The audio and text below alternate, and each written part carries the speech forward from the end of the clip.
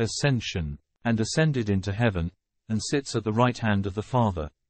After his resurrection from the dead, Jesus appeared to men for a period of 40 days, after which he was taken up into heaven, and sat down at the right hand of God. Mark chapter 16 verse 19. See also Luke chapter 24 verse 50 and Acts chapter 1 verse 9 to 11. The ascension of Jesus Christ is the final act of his earthly mission of salvation. The Son of God comes down from heaven to do the work which the Father gives him to do, and having accomplished all things, he returns to the Father, bearing for all eternity the wounded and glorified humanity which he has assumed. See John chapter 17. The doctrinal meaning of the Ascension is the glorification of human nature, the reunion of man with God. It is indeed the very penetration of man into the inexhaustible depths of divinity. We have seen already that the heavens is the symbolical expression in the Bible for the uncreated, immaterial, divine realm of God, as one saint of the Church has called it.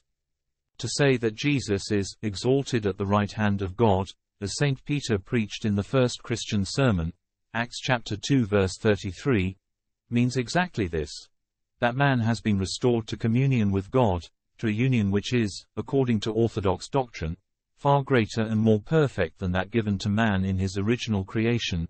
See Ephesians chapter 1 verse 2. Man was created with the potential to be a partaker of the divine nature, to refer to the Apostle Peter once more, 2 Peter chapter 1 verse 4.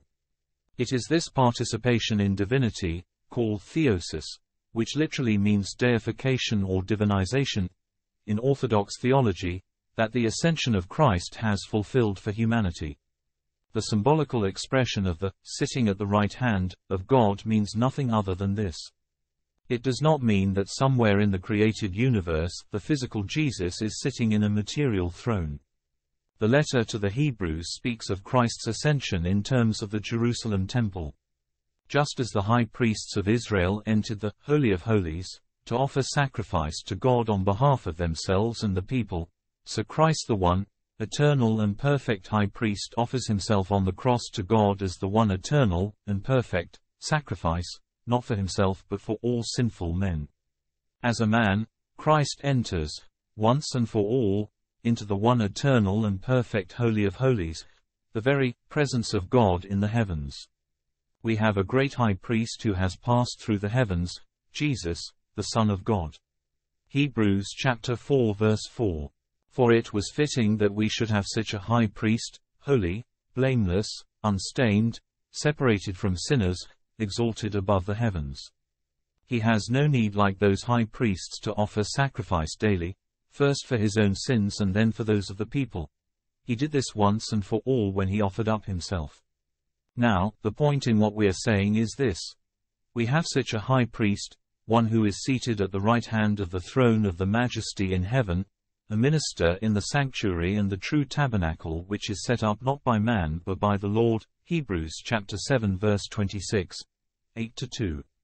For Christ has entered, not into a sanctuary made with hands, a copy of the true one, but into heaven itself, now to appear in the presence of God on our behalf.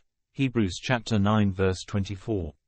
When Christ had offered for all time a single sacrifice for sins, he sat down at the right hand of God, then to wait until his enemies should be made a stool for his feet. Hebrews chapter 10 verse 12-13.